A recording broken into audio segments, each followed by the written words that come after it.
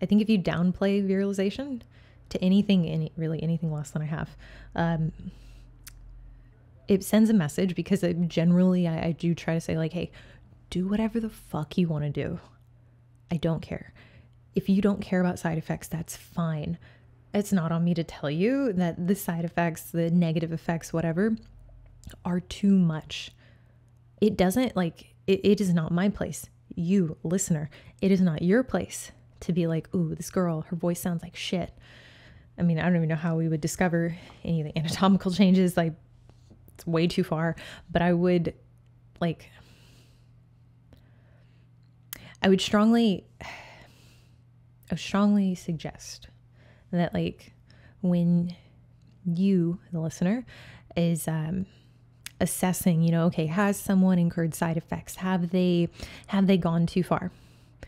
I think the lens in which we have to look at that from is relative to what they consider is too far. Generally, most people that I speak to, they want no changes.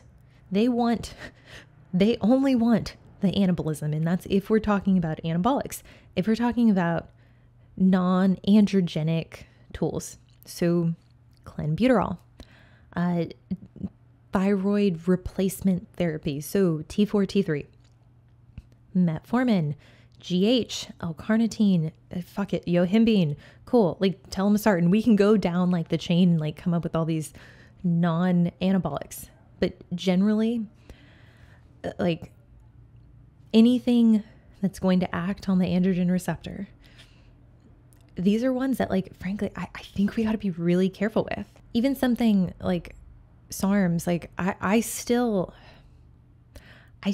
think the tone in which we talk about this, and it's not for the advanced user, competitor, athlete. This like comes from a place, at least this is why I do it. I know that there are a lot of people in the space who they hear like, oh, you take PEDs, and they assume that this is one in the same of just simply buying a fat burner at a GNC, or, you know, I guess ordering something online. It's just a little harder to access, and you got to know a contact or whatever. And I was very fortunate that when I got into the sport, I had people in my corner, I had people around me who were like, hey, don't make that jump until, one, you actually need it, but also don't make that jump until you can concede and like just accept that there is a risk associated with using these things. And if you're not okay with it, I wouldn't make that decision prematurely. I think when we downplay really the potential of these drugs, which frankly was the case for a lot of the time that I've been in the sport. So many people in the realm of like 2016 to really like now. So many people be like, oh, Anavar is like female friendly. It's safe. It's like, it's what everyone takes. So it's okay. If it wasn't okay, everyone wouldn't take it. There are so many logical fallacies that have, you know, just been hounded around drugs that honestly, I do think have resulted in individuals using things they shouldn't use, doses they shouldn't use, or using them in a way that ultimately, like for a length of time, that is reckless. Now, I want to be clear, is like, it's not up to me to say like, this is a reckless use, or this is an incorrect use. Incorrect implies that there's a right and wrong way. And when we're talking about virilization, when we're talking about making that decision for yourself, that's where it's such a subjective, I would say, measure that you can't put everyone into the same category of risk acceptance. Now, when I got into the sport, there were people using drugs. There were girls using drugs that, like, I mean, frankly, I didn't do enough digging around, you know, the people that I was near and close to. I just knew they were using something. Yeah, I would hear names, but I didn't really have an interest, because at the time I was like, I'm not there yet. So like this isn't a great interest to me. Through the community, through friendships I formed, there were people that were like, yeah, like I'm never using this again because I did get side effects early on. I did incur negative effects. My voice changed. My clit grew.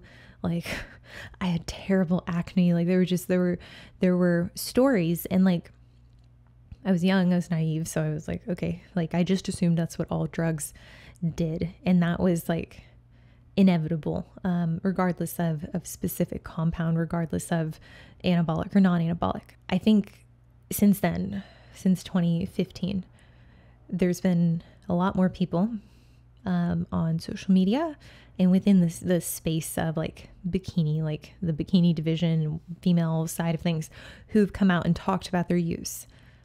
Some of which are sharing like, hey, like you need to be informed of the potential here. And I think that's great. There's also been a lot of people who've come out and who've downplayed essentially what can happen. I'll tell you, like, I didn't know that this was as big of a problem really until I started taking on more clients who were coming to me specifically for PED help. And they were like, hey, like, you seem to share similar values that I do. I want to do this as safe as possible. What is the best method? And we kind of cycle through, okay, like what have they taken previously? What have been the dosages? What have been the durations? What was the indication? What was the reason behind it?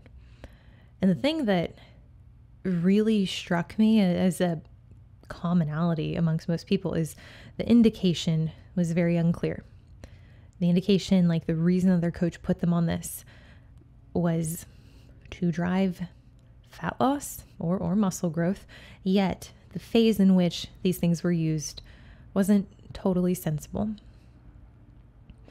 And to some extent I can get behind, if a competitor comes to me and they're like, I'm really insistent, I want to use this drug, and they understand the risk. Okay, like I might not think it's totally appropriate, but if they've done everything and like they've decided that, okay, like I'm willing to be generally safe with this approach, I'm like, okay, here are the conditions, here's the way in which I would go about this.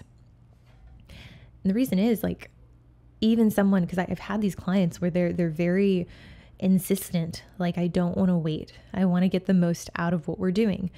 And I mean, assuming that we go through that period where it's like, okay, I can see that they are growing and they're actually willing to, be very adherent, very communicative about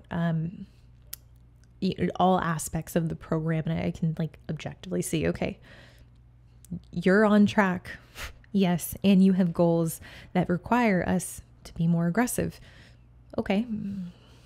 Yeah. I might say for me, that wouldn't be a reasonable approach, or for a different athlete, that wouldn't be a reasonable approach. But ultimately, if they're going to do it anyway, and if they're going to do it under the guidance of someone who may not be as safe, or who frankly just might not care as much about the overall outcome, then yeah, okay, that's a very narrow index of individuals I work with. And I think we have to keep that in mind whenever we listen to different people's cycles, and whenever we listen to what people have or haven't used, or the reasoning behind it. There's a lot of bro lore surrounding the use of different compounds, and I think I talked about this too in 13, so I'm not going to just beat it to death here again, but like the framework in which you make these decisions comes down to the need. Okay, well, when we're going through anabolics, I don't think a lot of people are at the point where it is truly necessitated.